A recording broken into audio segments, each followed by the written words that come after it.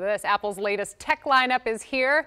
Not to get you in trouble, here's what you need to know. The new iPhone Air is the thinnest model ever made, and it brings more computing power for AI capabilities. The new iPhone 17 features an enhanced camera. By the way, Apple also announced new upgrades to its Airpods, including a live translation feature, which basically uses on-device AI to translate when other languages are being spoken around you. Critics say the release didn't create much excitement, but people still line up for new iPhones, right? This is the line. We're going to see if we can show you. But look, we remember the lines outside of Georgetown. Remember 2023? Oh, yeah. For the iPhone 15 when it became available.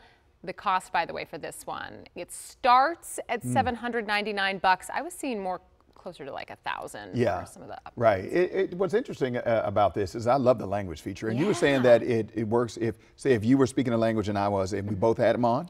We have to have the same AirPods on. Right. But it could translate in real time. I love that. Isn't that what a game changer for now I'm not going to pay for it because I'm fiscally conservative, but I love the idea. Maybe I'll wait a couple of years. Your maybe side hustle's going to pay for it. Oh, my side hustle will pay for it. Your side hustle's going to pay for it. Okay. Right. The other thing they didn't mention, but I don't know if you could see it in the video. One of them is orange. So one of the new colors is like, they got some new colors that are fun. Gotcha. Okay. All right. Does that pique your interest at all? Oh, it piques my interest. It doesn't pique my pocketbook, but it piques my interest. Yeah. Okay. All right.